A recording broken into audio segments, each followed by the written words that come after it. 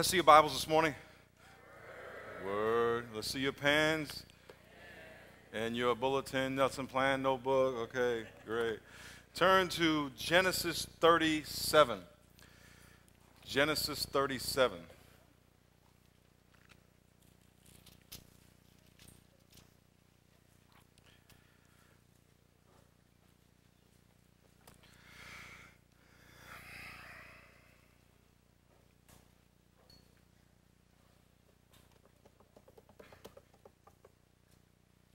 Guys excited to be in church?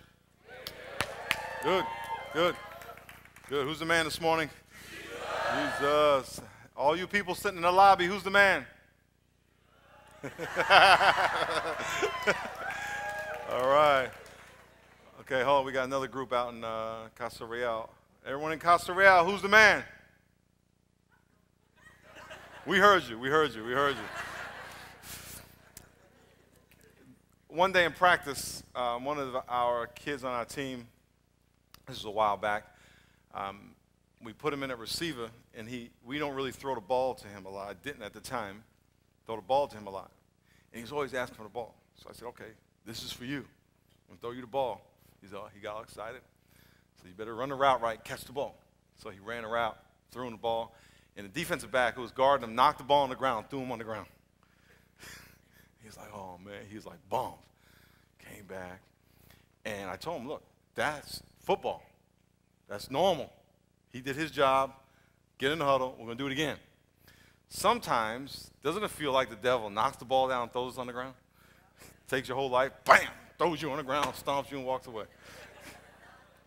We call trials or hard times, amen? We all have been there and will be there again. So for the next 2 weeks, I want to talk about going through trials. The title of the message is It's All Good. It's all good. And we're going to talk about a guy named Joseph. I'm going to read a story about trials he's been through and how he reacted in the midst of his trial. Before we do that, I just want to give you a little prep. See, it says preparation for trials. This first side of the lesson plan, we're just going to give you a little prep before we start. First thing it says, number one, plan with the end in mind. The end, E-N-D, in mind. If you ever plan a business, our church, school, Miles Ahead, all businesses, the ministry businesses, we have to plan and strategize and budget with the end in mind. Where are we going? Are we going to buy a building, which we are, and keep praying for that. It's going fine. It's taking slow, but it's moving forward. Are we going to buy a building? Are we going to put a school in it? Little school, big school, how big, how many kids, cafeteria, bookstore, food court. We have to think about what do we want this to look like in the end. Then we have to think about what do we want San Diego to look like as a result of this church being in existence. All that will dictate what we do now. Same thing with your life. If you know trials are going to come sometime, you may not know exactly what they are, but you still can plan with how you want to react when they do happen. You still can decide that now. If you lost your job, how would you like to react? If the people you may be, or the person you may be dating, you may be dating people, I don't know, but the person you may be dating, maybe it's shaky. Well, if they left you, how would you like to be able to deal with it? If you all of a sudden didn't make the money you wanted to make, or your income went down, how would you like to be able to deal with that? You can plan that now. So plan with the end in mind. 2, do not wait for hard times to come to get ready for them. Don't say, well, I'm going to wait till I lose my job. Then I'll think about it then. Or I'm going to wait till my girlfriend breaks up with me because she ain't going to, because I'm the man, so I ain't going to have to worry about it. Okay? You want to plan now. You don't want to wait till that stuff happens. When Shadrach, Meshach, and Abednego and Daniel got kidnapped, they went through some hard times, but they had already made a commitment to God before they were kidnapped. Before they were deported to Babylon, they had already made a commitment, so when the hard times came, they were ready for it. If you wait till you get in a situation where you're tempted to think about a strategy, you'll probably fail. There's a frog in Costa Rica called a tomato frog. It's red. And when a tomato frog is attacked, something's going to eat it, it leaks out all over its body this white milky poison. So whatever's chewing it up will spit it out. The only problem is it's already chewed up. That's a messed up plan. It's still alive, but it's hopping like this now, can't hop. So many of us are walking around like this spiritually because we didn't have a plan until it was too late. Okay? If you wait till the trial comes to have a plan, when the trial ends, your plan will end. Your discipline will end. Next one. Hard times are the best learning opportunities of our lives. The best learning opportunities. Hebrews 12:11. No discipline or chastening seems to be joyful for the present. Duh. But painful. Nevertheless, afterward it yields a peaceable fruit of righteousness to those who have been trained by it. When you're going through trials, they don't seem to be a lot of fun, but if you're trained by it, if you learn from it, it'll yield a fruit of righteousness in your life. But if you just deal with it and be tough and be macho, and you want to be, I'm just going to deal with it, which is wrong, you need to surrender it to God. If you try to deal with it on your own, you'll probably go through it again, or something similar, because you haven't learned the lesson. Lesson number one is to bow your knee to Christ and surrender to him. Okay? So they're very good learning opportunities. Number 4, life is not defined by one incident. Your life and your identity and your future and who you are is not defined by one incident. If you get dumped by somebody, that doesn't mean you're the ugly duckling of San Diego. If you lose your job, doesn't mean you're never going to get another job. If you can't buy a house, doesn't mean you're never going to be able to buy a house. I remember, when I was young, going to a party, 10, 11, 12, and they were dancing at the party, and I just couldn't get it. Remember those days? Of course, now Soul Train's calling, but that's a different story. But as a kid, you can't get it, and you don't want to be the goofball out there. So I just stood on the side and just didn't dance. And at the time, you're feeling like you're going to be an outcast all your life. That's not the case. Okay, so one incident does not define who you are. So if you're going through something bad now, that's not who you are. Even if you've been through 5 bad things, your life is defined by your life. That's what defines who you are. Everybody who's successful, everybody that you know who's successful, whether personally or on television, everybody has had ups and downs. It's part of life. But the ones who succeed in the end are the ones who stick it out and look at the big picture. The Bible says a righteous man falls 7 times and gets up again. Gets up again. Walter Payton was one of my favorite running backs. As a matter of fact, I couldn't believe that he even died. I mean, I know everyone's going to die, but to see him die at such a young age, it's like his nickname, if you don't know who he is a running back. His name is, what's his nickname? Sweetness. That's a nickname right there. When your peers call you Sweetness, because he was just ridiculous. He was good. But you know what? Walter Payton got knocked down every game, many times. He just got up again. Now, he probably laid out 4 dudes before he ended up getting knocked down, but he did get knocked down every game, over and over, and every time he got back up, went to the huddle, and did it again. More times than anybody else ever. Next one. Hard times never seem to be fair or bearable.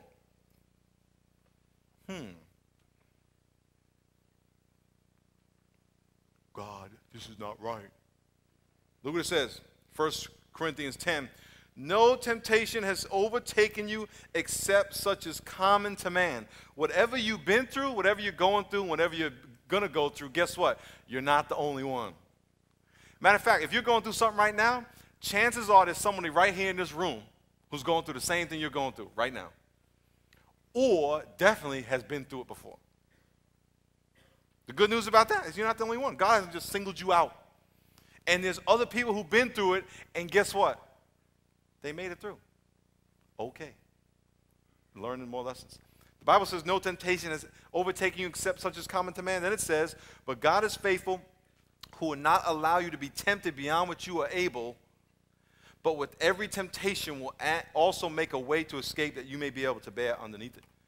Every time you go through something, guess what God says? I'm still here. And there's a way out. You just got to find it. And many times it's right here. It's just for us to make a decision to surrender our life to Christ. And you may be saved. I'm talking about surrendering your life to Christ. Like, I'm yours. Not that you're a Christian by name, you go to church, but no, God, here I am. It's all right here. You remember the Wizard of Oz? Remember Dorothy? Anybody? Remember the house fell on the witch?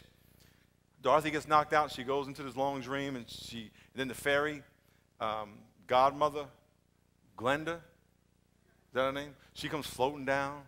Remember that girl? She had the big white dress on. She was pale, wasn't she? That girl was white. And she came down. She said, "Oh, Dorothy. And she told us some story, I remember. And Dorothy went through the yellow brick road, all the lions, tigers, and bears, and the Wizard of Oz, and the Wicked Witch of the West or the East or whatever, and the melting. She went through all of that. She gets the broom. Are you with me? She gets the broom and goes through all of that, and then the fairy comes back in the bubble and says, "Dorothy, all you ever had to do was click your heels." Now, I would have been smacking that lady, amen? Why didn't you tell me that in the beginning of the movie? And many times we go through all of this stuff to try to fix our problems when the problem's really designed to fix us. You say, "God, what do you want me to do?" "Oh, just repent." Your problem may not go away right away, but a lot of your misery will. And if you don't have misery, guess what? You probably don't really have a problem. Turn the page. Now, so that's background. Trials aren't fair. You got to plan with the end in mind. You got to not wait till trials to come to get ready for them. Your life is not defined by one incident. If someone here is a surgeon, anybody here a surgeon? Anybody here? Man, anybody here ever cut anybody open? Okay, get that. If you ever look at a surgeon and go and watch a surgeon do surgery, if that was all their life was, they'd be kind of a strange person just to cut people open. But there's a lot more to it. There's a diagnosis, there's surgery, there's treatment, there's an education process that person goes through. Your life is not defined by one incident. So here's Joseph. We're going to look at Joseph go through an unfair, apparently, trial, an unbearable, apparent trial, and we're going to see how he reacts. And we're going to learn lessons this week and next week from him to guide us and direct us as we prepare for stuff we might go through. Okay, first thing, the lesson plan says Joseph at 17 years old shares his dream with his family. In chapter 37, he tells his mother, his father, his brothers, all of y'all one day are going to bow down to me. Basically. He has a dream. Now, God can communicate to you through a dream. Not all your dreams are from God. But God can communicate to you through dreams. All through the Bible, he does with people. 4 months ago, I had a dream that my Little League coach, who lived 3 doors down from me, who was my friend's dad, had cancer. And I remember crying because God was like reminding me of how much this man meant to me because he was my first coach. I've known him all my life. I never told him thank you. So I went home this summer. I went to New York this summer, and I went to his house. And I haven't seen him in 20 years. And his wife answered the door, and she's like, "You know, Miles?" I said, "Yeah, I remember. I lived right 3 doors down." And I asked him, "Was Mr. McNeil home?" And he was in his bed, and he yells, comes running out. We start hugging each other. And I said, "Mr. McNeil, I had a dream that you were sick. You had cancer." And he says, "I do. I have prostate cancer. And he's going to be okay, I believe." But you know, that was out of the blue. And God can communicate to you through dreams. He told Joseph, "Joseph, through this dream, your family's going to bow down to you." Now, his brothers didn't like him anyway. His brothers didn't like him anyway. Look what he says in verse 10. It says, 37:10. He told to his father and his brothers, and his fathers rebuked him and said, "What is this dream that you have dreamt? Shall your mother and I and your brothers indeed come to you and bow down to the earth before you?" And his brothers envied him, but his father kept the matter in mind. So first thing, Joseph has his dream. God spoke to him. He tells his family, no big deal. Next thing, we see that his brothers sold him into slavery. Look at verse 20. They started coming up with a scheme of how to get rid of him. And it says, come let us now therefore and kill him and cast him into some pit, and we shall say, some wild beast has devoured him. These are some real good brothers. We shall see what will come of his dreams. But Reuben, his brother, heard it, and he delivered him out of their hands and said, let us not kill him. And Reuben said, shed no blood, but cast him into a pit, which is in the wilderness, and do not lay a hand on him, that he might deliver him out of their hands and bring him back to his father. He's trying to save him. Verse 23. So it came to pass when Joseph had come to his brothers, they stripped Joseph of his tunic, the tunic of many colors that was on him. The tunic of many colors was a gift from his dad that only he had. So they didn't like him for that also. It showed favoritism. Verse 24. They took him, cast him into a pit. The pit was empty. There was no water in it. They sat down to eat a meal. Some cold-hearted dudes. Get in that pit, boy. Let's go have some food right here. They lifted up their eyes and looked. There was a company of Ishmaelites coming from Gilead with their camels bringing spices, balm, myrrh, on their way to carry them to Egypt.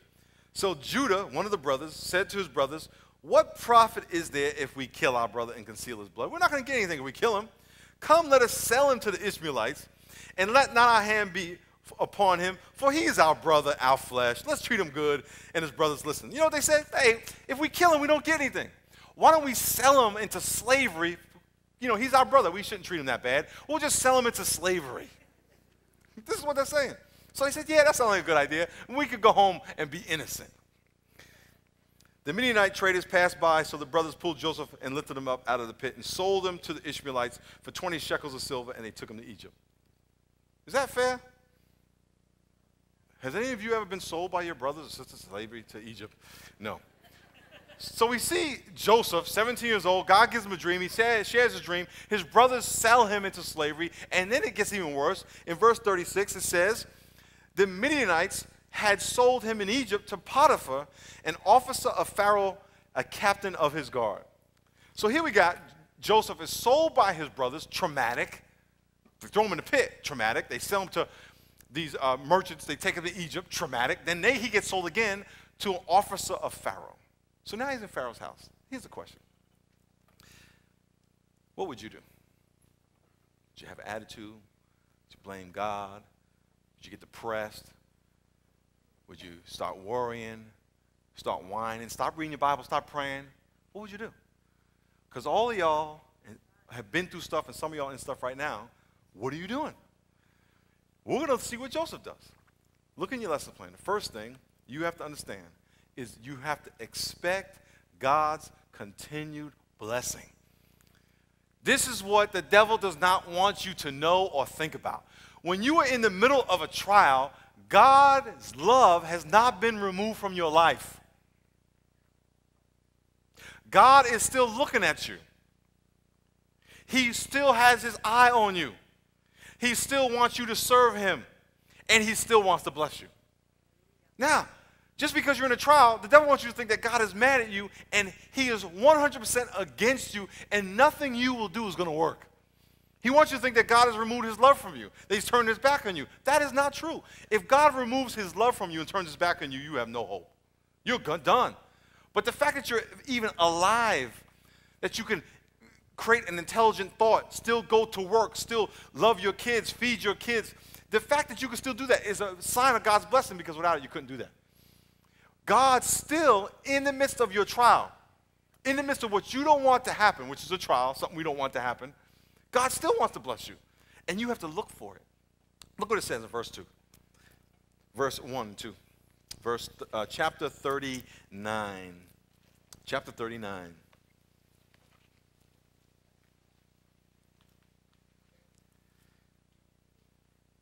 It says, Joseph had been taken down to Egypt, and Potiphar, an officer of Pharaoh, captain of the guard, an Egyptian, brought him from the Ishmaelites who had taken him down there.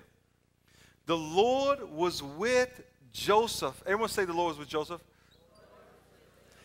And he was a successful man, and he was in the house of the master of his master, the Egyptian. And his master saw that the Lord was with him, and that the Lord made all that he did to prosper in his hand. Wait a minute. Wait a minute. Joseph was betrayed by his brothers, sold twice. He's in a foreign land, foreign culture, foreign currency, foreign language. And yet God was still with him. How many of you been through, don't raise your hand, just think about, how many of you been through stuff and say, God, why me? Why is this happening to me? Why are you against me? God's saying, I'm still with you though. I still want to bless you. Stop focusing on what you don't want to happen, thinking it's the end of the world, thinking your life is over because of this one incident. What about all the other aspects of your life? What about your friends, your family, your job, your dreams, your goals? It's still there. It's still there. So don't let the devil distract you by this one apparent disaster. God says he was still with him. God said he was still with him. In your lesson plan, write this down. It says Joseph worked faithfully. He worked faithfully. You got some problems? You still got to go to work. You got problems? You still got to be mom. You got problems? You still got to be dad. You still got to feed your kids. Still got to go to work. Still got to be boss. Still got to be a student. You're in school. You got a little problem over here. Your teacher don't want to hear that. He wants you to do work. You got to work faithfully. Don't let the devil distract you from what God has put before you. And guess what? Even your trial may bring new work into your life. Do that work faithfully. Do that work faithfully. Not only was God with Joseph, but God blessed Joseph, and it was evident to his boss. His boss says, man, it is so plain to me that God is blessing you that because your work is so much efficient and so more blessed than all the other people I had. Many times we are so preoccupied with fixing our trial that we forget that our trial is designed to fix us. Ooh. Oh, yes. You're so proud. I got to fix this problem. Now, I'm not saying you don't try to fix your trials, but you can't abandon everything else because God's going to fix you through you being faithful with what he's called you to do. So if you lost your job and you say, well, I'm not going to be a mom until I get another job, well, guess what? You just failed. You still got to be a mom.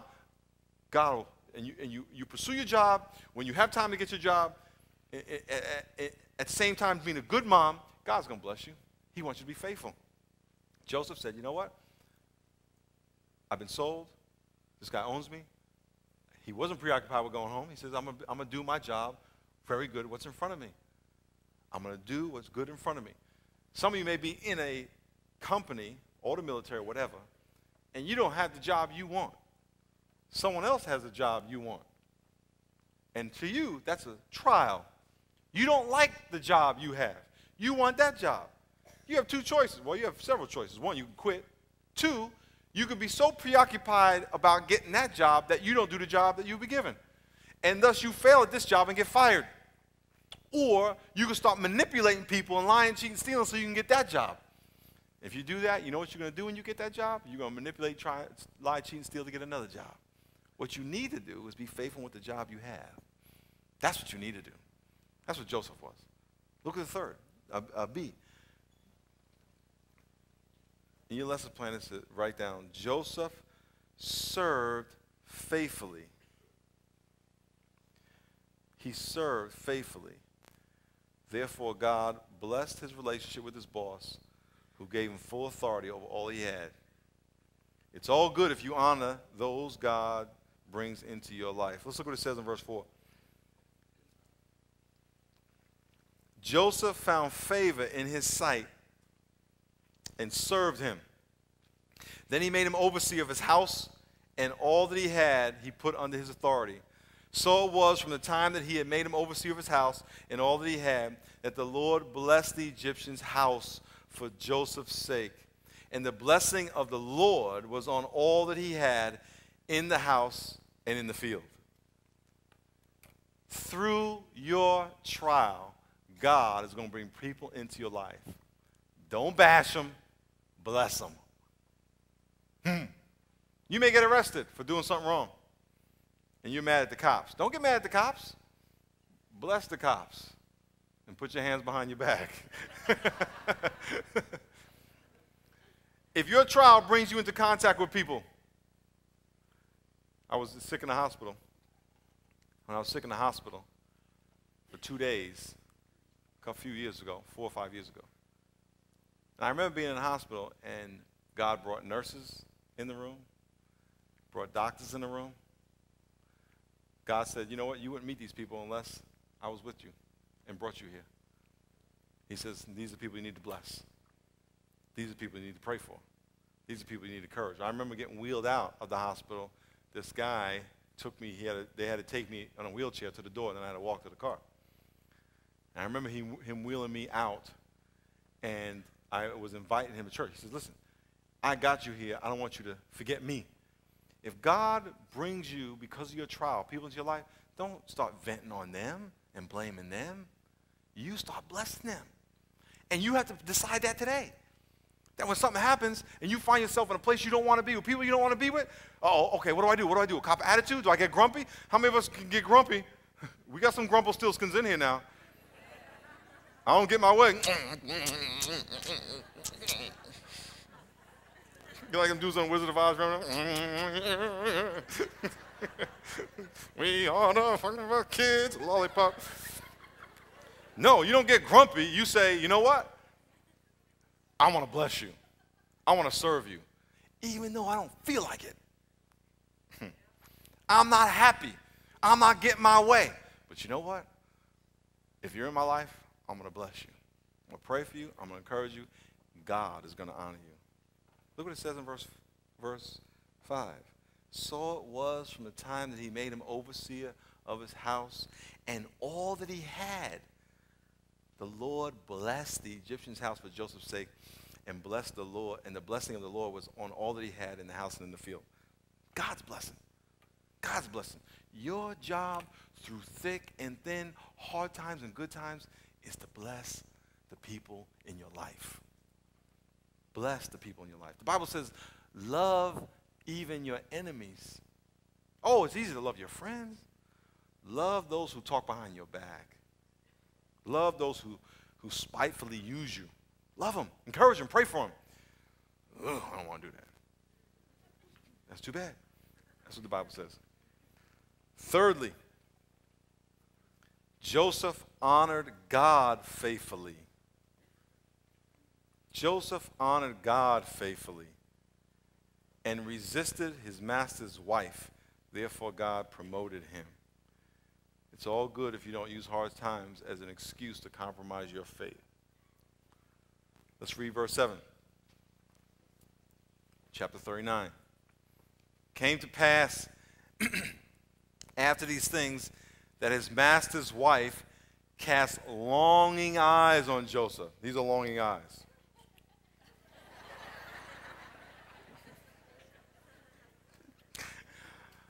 I was at football practice recently, and this little 10-year-old girl that I've only met one time said hi to her. She just walks up to me and puts her arm around me. So I put my arm around her and said, what's your name? She's just like, I was like, is this something I don't know? But this woman, she's like, Joseph. Look what it says. And she said, the lady in the Bible, lie with me. But he refused and said to his master's wife, look, my master does not know what is with me in the house, and he has committed all that he has in my hand to my hand. There is no one greater in this house than I, nor has he kept anything back from you, from me, but you, because you are his wife. How then can I do this wickedness and sin against God? Whatever you're going through, it does not give you license to sin against God in any way. You can't say, well, I'm going through hard times, so you know what, I'm not going to read my Bible today. Or I'm not going to pray today. I'm not going to be kind today. I'm not going to be patient today. That's the very time you really need to be doing that even more. When you're in hard times, that's when God wants you to get on your knees more and stay there. The problem is the trial goes away, we get off our knees. This is the time you need to cling to God even more. He says, God forbid I should sin against God. Look what he says in verse 10. So it was, she spoke to Joseph day by day,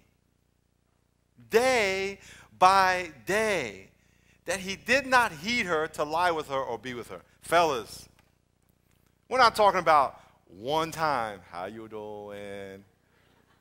We're not talking about oh, honey, our eyes locked and something happened. It was magical and I just couldn't help myself. No. That's not good enough excuse. She was day by day, lie with me, lie with me, lie with me. He's like, get out of here, woman, get out of here.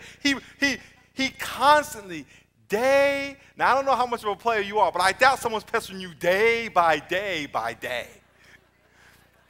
So don't use the excuse, well, I just couldn't help it because we were at work together and, we were just in a place and it just happened. Oh, no. No. Same thing for you women, too. Oh, he was just so cute and it was the moon was in the sun and I just couldn't help it. It was just, No. It gets even better or worse, however you want to look at it. Verse 11. But it happened about this time when Joseph went into the house to do his work, and none of the men were in the house, that she caught him by the garment. This is why it's so, you should be careful about who you are alone with and where. She grabbed him by his clothes and said, lie with me. But this is forward. But he left his garment in her hand and fled and ran. Run, Forrest, run.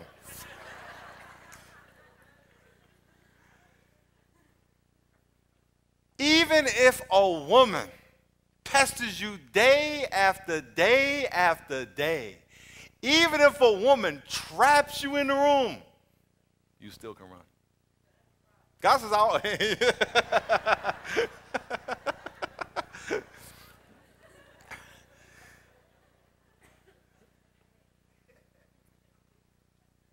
even if she grabs your garment. Remember the Bible says God will always provide a way out? Many times the way out is just to run. Really is. What do I do? I don't know. Everyone's getting high. Run. Everyone's going to rob a store. Run. I mean, you can run now and run when the cops come. You're going to be running, though. Run. The sad thing is that he still gets busted because she lies. Let's look. Let's keep reading. So, verse 13, so it was when she had saw that he left his garment in her hand and she got rejected. She got the Heisman. Bam. And fled outside. That she called to the men of our house and spoke to them, saying, see, he has brought into us a Hebrew to mock us. He came into me to lie with me, and I cried out with a loud voice. She's lying. And it happened when she heard that I lifted up my voice and cried out that he left his garment with me and fled and went outside. She's lying. So she kept his garment with her until his master came home, her husband, and she spoke to him with the words like these, saying, the Hebrew servant whom you brought to us came into me to mock me. She's lying. So it happened as I lifted up my voice and cried out that he left his garment with me and fled outside. She's lying. So it was when his master heard these words, which his wife spoke to him, saying, your servant did to me after this manner, that his anger was aroused. In verse 20, Joseph's master took him, put him in prison, a place where the king's prisoners were confined, and he was in prison. Man, the brother has a dream. I have a dream. And one day, all y'all going to bow down to me. They throw him in the pit. They take him out of the pit. They sell him. He gets sold again. He serves, this man bless him. He serves faithfully. His wife lies. And he gets thrown in prison. What's the brother supposed to do? Depressed, blame God, get mad, compromise his faith? Nope. Look what it says in there. And see, Joseph honored God faithfully. He honored God faithfully. What the devil intends for evil, God intends for good. When you go through a trial, how you grow through it, how you deal with it, how much of God you experience in it is all up to you. It's all up to you. Don't you think that any time God could just make things better? God could change the whole world and take all the sin out of the world if he wanted to. It's not what he does. He is allowing you to walk down that road, and he is with you the whole time. He's with you the whole time. He wants you to honor him. He wants you to serve the people that are around you. He wants you to work faithfully. Do what he set before you. Be faithful in your devotion. Be faithful in your praying, in your serving. When you get busy, oh, I don't have time for God, you need to make time for God. When you get broke, oh, I can't tithe, you need to tithe. When you have a busy schedule, I can't pray, you need to pray. When I got pressure, I don't have time to pray, you need to pray even more. That's when you need to seek God more. And God is sitting back watching, seeing what you're going to do. And in this story, we see a guy, he got done wrong. Yet he was faithful. He was faithful to his master. He was faithful to God. He was faithful to resist the woman. He could have easily said, man, I'm down here. I got power. I'm the most powerful. Maybe I could take the king's wife or my boss's wife and take his job. No. He says, you know what? God is watching me. Even though we're the only ones in this room, God is watching me. Have you ever thought you were all by yourself? Don't be so stupid. Remember Adam and Eve? Remember Adam? Adam, where are you? He can't find me behind this rock. Please. When God was asking Adam where he was not asking Adam, where are you hiding? That's not what he was asking. He was asking Adam this question. Adam, you did exactly what I told you not to do. Did it make you any better than you were before? That's what he was asking him. Are you any more powerful, richer, more important, more happy now that you did what I told you? That's what he was asking.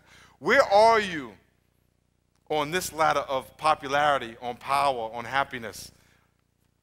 Where are you? That's what he was asking him. And with the devil, when trials come, the devil wants to tell you all this negative so you can get mad at God. Remember Satan and Job and God? Satan said, God, if you take everything away from Job, a trial, all his money, his house, his animals, even his family, if you take all that away, he'll curse you to your face. And God said, no, he won't. Satan took everything away from Job. And what did Job say? Blessed I was to receive, blessed I am to give. God blessed me in the beginning, blessed me in the end. I came into this world naked, I leave naked. Blessed be the name of the Lord. That's what he said. That's what he said. That's what your choice. In a minute, we're going to pray and we're going to take communion. My encouragement to you, God wants your pain. He wants your burden. He wants your questions. He wants your discouragement. He says, cast all your cares on me, Jesus said, because I care for you. That's what he said. He says, give me your burden, and you take my burden, and my burden is light. That's what he said. So we're going to pray. We're going to take communion. If you've never asked Christ to be your Savior, we want to give you that opportunity because you shouldn't take communion if Christ is not your Savior. So let's all bow our heads and pray.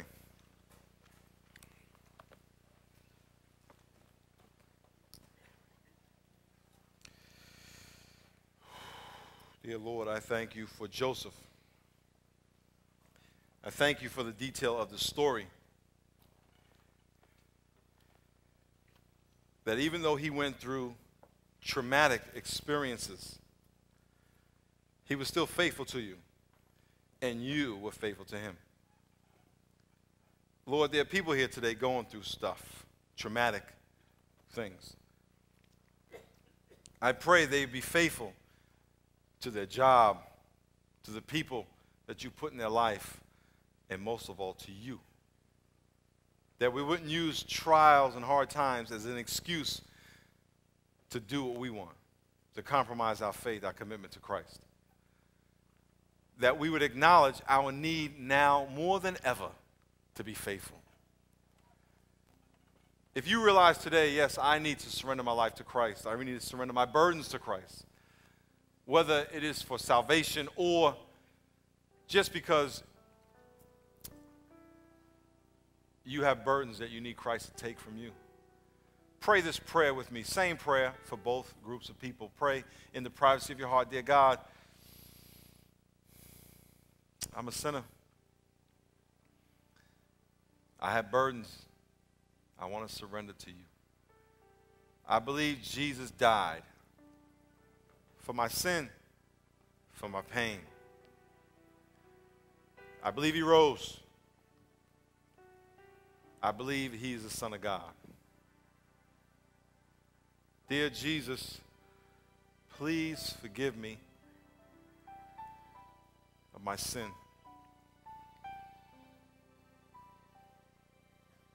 Please take over my life. Fill me with your Holy Spirit. Please take my burden. Please take my pain. Please get me through. I want to start over today. My life with you. My commitment to you. I have no excuses. You're waiting for me, I know. So here I am. Thank you, Jesus. As our eyes are closed and our heads are bowed, if you prayed that prayer because you want to be saved, you prayed that prayer because you want to cast your burden on the Lord, just lift your hand up real high. We can see you and pray for you. Good, good, good, good, good, good. Very good, very good, very good, very good, very good. Good, good. If you're in the lobby, if you're in Casa Real, we see you. Very good. God bless you. You can put your hands down. God bless you. Lord, we thank you for hope and expectant desire to experience your peace and love at a new level, even amidst hard times. We thank you for the hope that you will bless us even amidst hard times. And I pray right now as we take communion that we would be reminded of your death on the cross, how those 2 days of being tortured and those 5 days being tortured, crucified, buried, Lord, that week did not define who you are. It was only one piece of the puzzle. Thank God it was only one piece of the puzzle. And we thank you that as you walk through the valley of shadow of death, we will walk through the valley, the shadow of death. And with your presence and with us acknowledging your presence, we will fear no evil because you are with us. Thank you. In Jesus' name, amen. As the ushers come forward to hand out the communion, we're going to ask you to hold the bread and hold the juice. And after, if you raise your hand, if you want prayer, we have people that want to pray with you. Or whatever you're dealing with, whether it's salvation, we want to talk to you. So after we take communion and sing, we want to ask you to come up and pray with us.